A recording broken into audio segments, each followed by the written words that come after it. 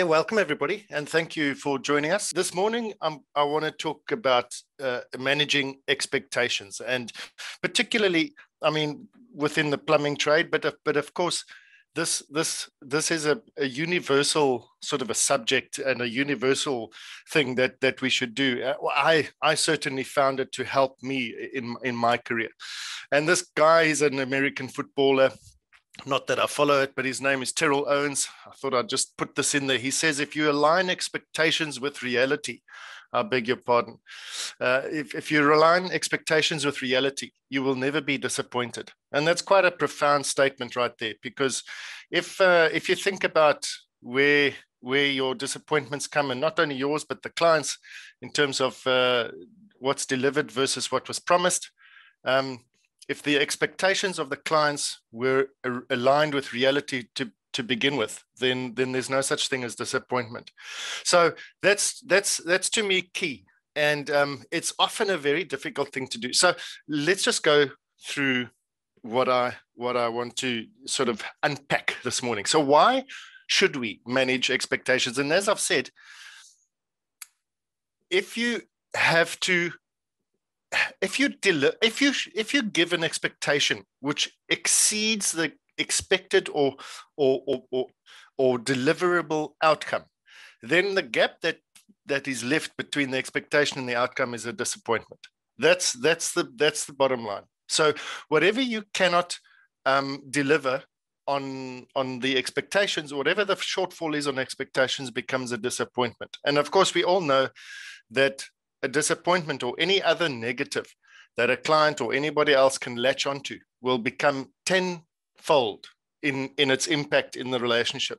So clients often experience or expect more than they can realistically be expected to be delivered. In other words, they think that everything's going to run perfectly smooth on site, that we're all going to be there's not going to be any kind of hiccups, etc., etc. So they've got this perfect image in their mind, and very often the reality is a little bit different. They might have been fed incorrect information from whichever source. And what do I mean by that? For example, if somebody says to them, look, I had a round of braai fire. I had a braai put in, a solar system put in last week, and I want to tell you this thing, I don't even use any electricity. It's fantastic. And the client now expects that this thing will not use any electricity whatsoever. That's not realistic. That's just braai fire talk. And so that sort of thing. So they might have been fed incorrect information. And if you can't deliver to what their expectations are, you will be seen to be underperforming. In other words, they're going to look at you and say, man, this oak's not delivering what he said what I thought he should be delivering. And so he's underperforming. And that is a source of friction. So as soon as there is a perception that you are not delivering what you or what he or she believes you should be delivering, immediately there's a friction.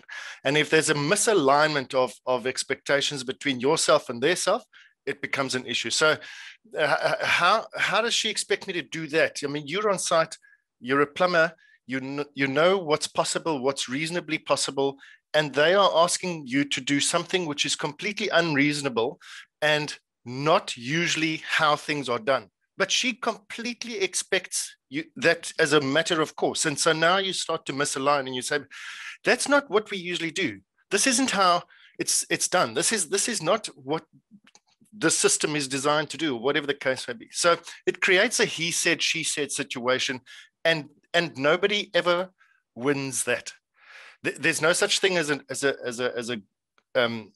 positive outcome, positive for him and positive for me outcome from a he said, she said situation, unless you are very good at trying to explain what actually went wrong and where the expectations became misaligned.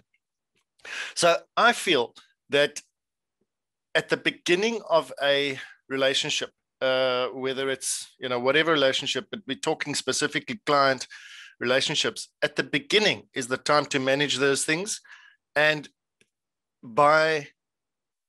in no doubt in my mind, it makes for a better relationship. Realistic expectations right from the get-go.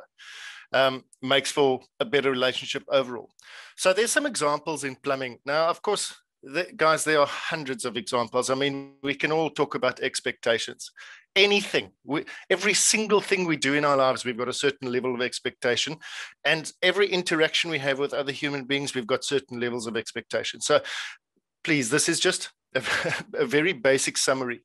So, but if you are having to utilize existing services, so let's say you're doing a bathroom renovation and you're having to hook up to existing waste as well as existing water supply situations. And if you don't properly have a look at those things and say, you know what, ma'am, this stack doesn't seem to be properly vented or whatever, or it's undersized, you could have flow rate problems, or ma'am, you know, if I cut into this pipe, it's very old and it might start to leak, or there might be a lot of debris in the pipe which comes through, or there might be smells in some. So if you are having to do something like that, it's not anything that you can prevent, but what you can do is prevent their perfect expectations of the situation. What about performance expectations? You know, as I said earlier, if you've got a heat pump system that you going to install, or a solar system, what do they expect of the system? How do they envisage the system or the installation that you're busy with? How do they envisage it working or functioning? What do they think it can do? Does that align with reality? Do they expect a 40 liter per minute thunder shower from an existing, you know, installation that only gives 15 liters a minute, etc.? So you can manage those expectations right from the get-go. And I found a very, very good way of recognizing what their expectations are is simply to ask. So you just ask the question. So you want me to put this shower in here, or you want me to do this bathroom, or this whatever it is? Tell me what your outcome is. Tell me what your ideal sort of scenario is with regards to the system. What give me examples of exactly how you see yourself using this. What do you expect it to do when you do that? What do you expect it to do when you do this? What do you expect it to do when it's an overcast day or an overcast 3 days? What do you expect the solar system to do? Do you expect the heat pump to be invisible? Have you seen a heat pump before? Have you heard a heat pump before? Do you know that a solar system is quite a heavy thing and you might have to have your roof strengthened? Ask those questions. And then you start to find out what they are expecting from you or from the system. And if those don't align, then you can bring it back and you can say, well, actually, you know, you might have been misinformed, or whatever the case may be. Another thing is time frames and schedules. You know, what are the expectations with regards to time frame of the project, or of a particular job? I mean, if they want it done in 3 hours and it needs 2 days, well, you need to align those expectations and schedules as well. The obvious one is costs. And this, I think, is the biggest one, even though it's one that's a small little word there at the bottom. But I think that's the biggest one. You know, I remember a situation where about 2 years ago, I think I was called to have a look at, and it was people that had just bought a property close to where I stay, and they wanted me to just check their solar system because they were suspicious that it wasn't performing because the electricity bill was, it didn't reflect. They didn't think it was performing. So they thought, there might be a block pump or something that wasn't working so lekker. So I arrive there and I get into the ceiling and I have a look at this lot. And I don't know, 5-10 minutes later, I came back down and I said, ma'am, I must just tell you that for me to rectify this geyser installation, the solar installation, if I'm to do it properly, we're looking at between 20 and 25 grand. This is where we are. This is what I'm seeing in the 5 or 10 minutes that I've been up in the roof. I haven't looked at every single detail, but I can tell you that is the level that we are at.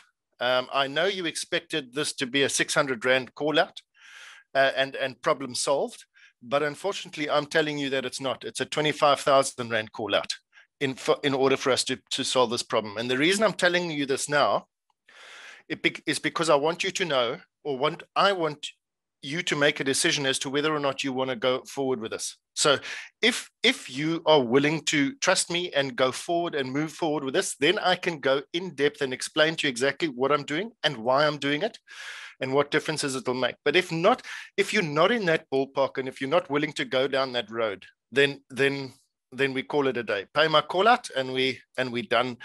And unfortunately, there's nothing I can do for you because there's no details that I can go and tweak on this thing to make it anywhere near to compliant or anything. And it turned out, and she said, okay, well, fine. Let's go down that road. And we did, and it was fixed and it was all fine. But I managed that expectation of hers right from the get-go. It was never, yeah, no, sure, I'll come in and it'll cost you a few grand and yeah, and then we'll sort it out. No, that to me is money and time wasted. So I gave them the hammer blow right at the beginning and they were shocked, but they listened to me and they heard me and that was that. So to me, that is managing expectations. Sorry, let me just do that. Jacques, if there are any questions along the way, Mos, I don't mind being interrupted. Okay, so you can feel free to stop me and so on, if there's hands raised or whatever. And then lastly, well, my last example is capacity. What is my capacity? What am I able to deliver? If the client thinks I've got like 10 teams that can come to site and do an entire house in a week, well, I simply can't. Or maybe you can, or whatever the case may be. But so that ties in with time frames and schedules and things like that. So if you in any one of these scenarios, if you start to